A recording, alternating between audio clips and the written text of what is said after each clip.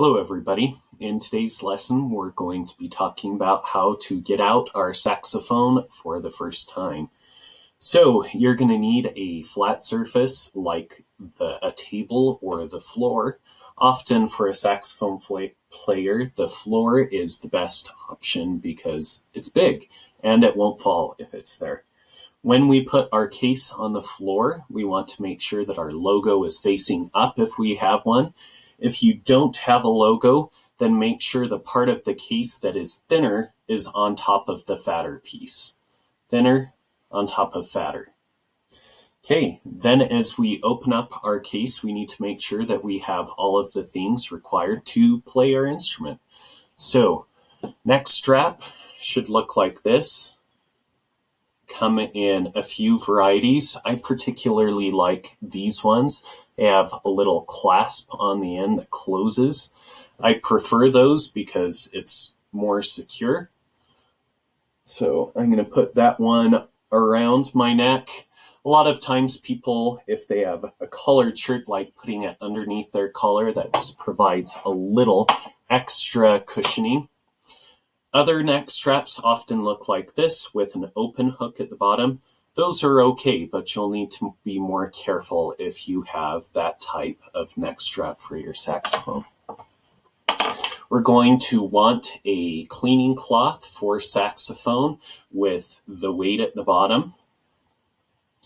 We're going to want a reed. I recommend that you always have the reed you're playing with plus an extra 2 reeds in your case in case one of them chips or breaks, then you've got backups always.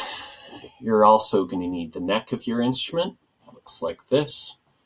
And the mouthpiece and ligature.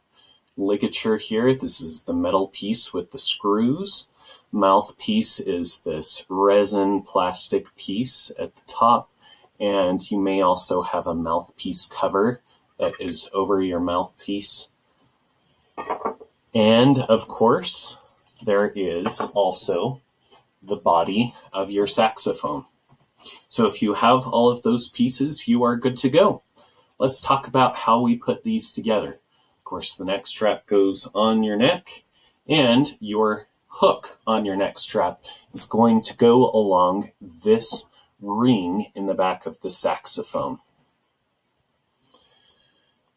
So we're going to connect that so it's nice and sturdy.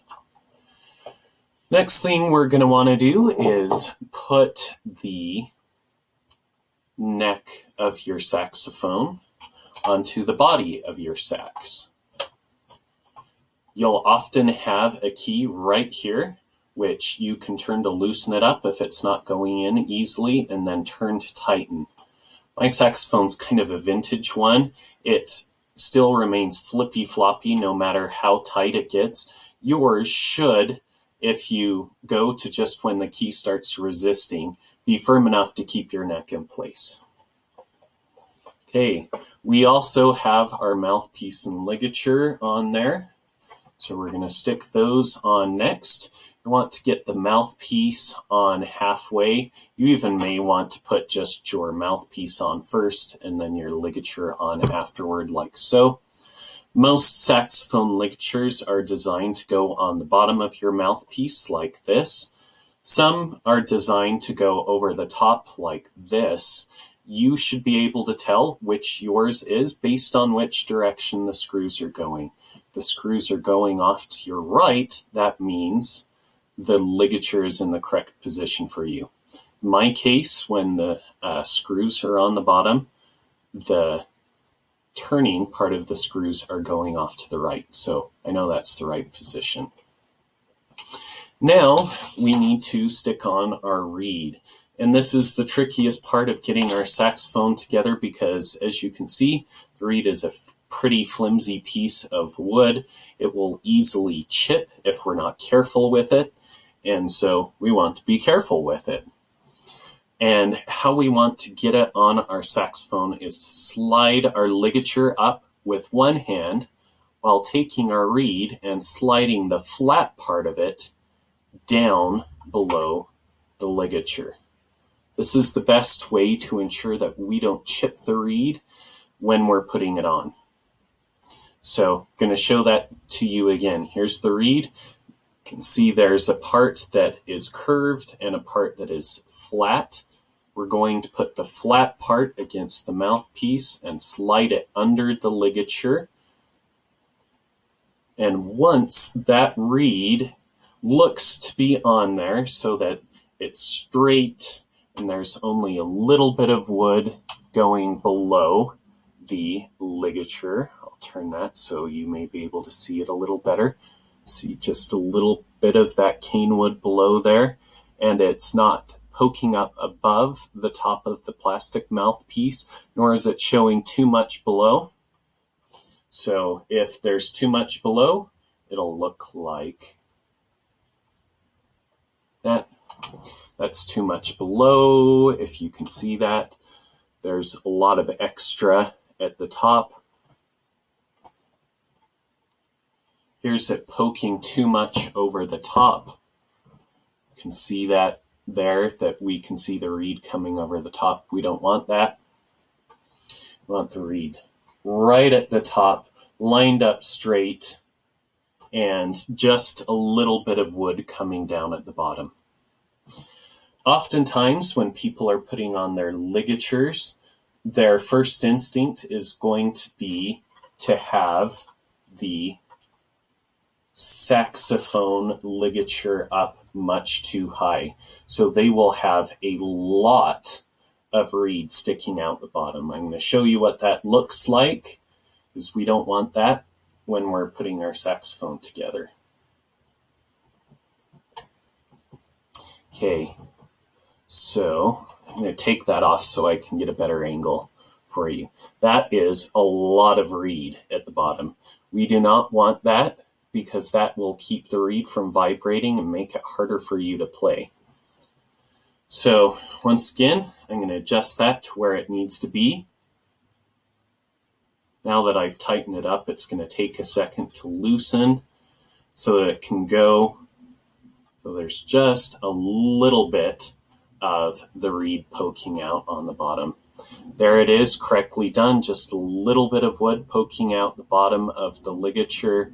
On the top, you may be able to see a little bit of the reed over the side, but it's straight up and down otherwise. Okay. That's how we put our saxophone together. Now I'm going to show you how to take it apart and clean it. So, first thing we want to do is to take that reed off and put it away so it doesn't get chipped. Once again, the reed is the most fragile part of the instrument. And so, we'll slide it back into its case, like so. Taking your ligature off may make it a little bit easier to get your mouthpiece cleaned. So, take your mouthpiece in one hand, your cleaning cloth in the other. Feed the weight into your mouthpiece. Let the weight come out the bottom. Pull it through. Good. Check for moisture. If there is extra moisture in there, a little extra water, make sure you do it again so that all of the extra moisture / water comes out of there. Now that your mouthpiece is cleaned, you can put the ligature back on, and if you have one, you can put the mouthpiece cap on the top of it like that and stick it back in your case. We'll want to clean the neck separately as well. So unscrew the neck screw right here, turn it towards your body to loosen it up. Then we take the weighted end of our cleaning cloth, feed it through the neck here, let gravity pull it down through the bottom, then pull your cloth through. I want to make sure we get all of that extra water out of there, that extra moisture from your breath. So we're feeding that through again and pulling that cloth through. Our neck has now been cleaned, so we can put that back in our case. It's good to go.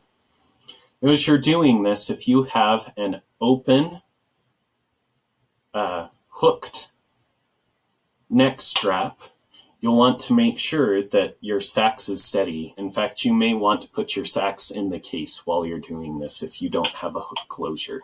I have a hook closure so I can keep it on my lap and it's not going to go anywhere.